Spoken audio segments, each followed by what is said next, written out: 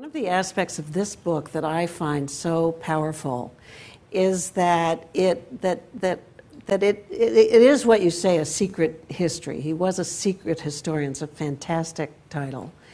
And it's also recovering cultural memory. It's American cultural memory. It's modernist cultural memory. It's gay and lesbian, you know, Testimony. I always say bacon, lettuce, and tomato memory. You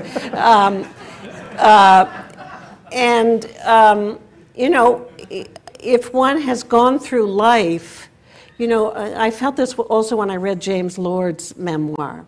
You know, you go through life and you learn about Gertrude and Alice and all the lovely young men who would come and visit them. And, you know, you get these little edges. Suddenly all your gay male friends in the 1970s are wearing leather. I mean, and they won't tell you what it means. They just kind of stride around in it. So, and there are all those places down near the river. It's like, right. But there's something so wonderful about the tone of this book and the kind of completeness of it, you know.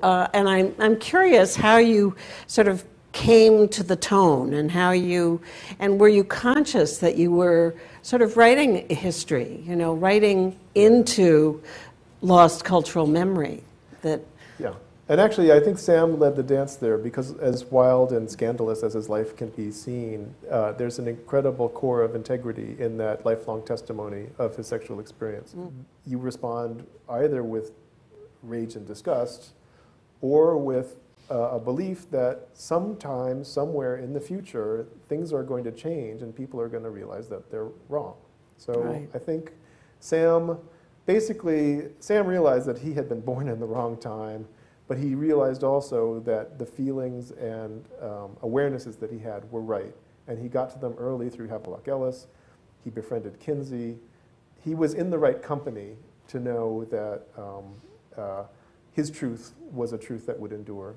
And when you're faced with that kind of integrity, despite the sensational nature of sexuality itself, I chose, at least, to respond with equal integrity. And also, I wanted a lot of questions answered about what it is to be gay. There is no primer on how do you grow up gay in America. One consolation that Sam had at the end of his life was that there was no opportunity that he ever passed by because he was too timid and too afraid or too worried about what other people would think of him. Right. You know, they say that the things you regret most in life are the opportunities you had that you let pass you by.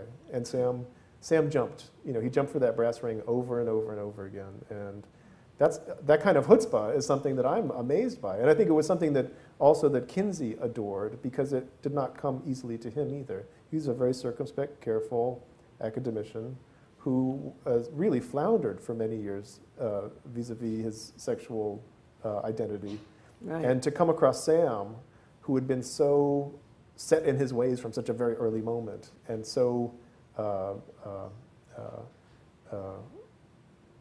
in a sense, comfortable within his own skin in a way that so many weren't, there's something, if not heroic, then singular about it. Well, and I go for the heroic, too. I would like to think of him as a hero.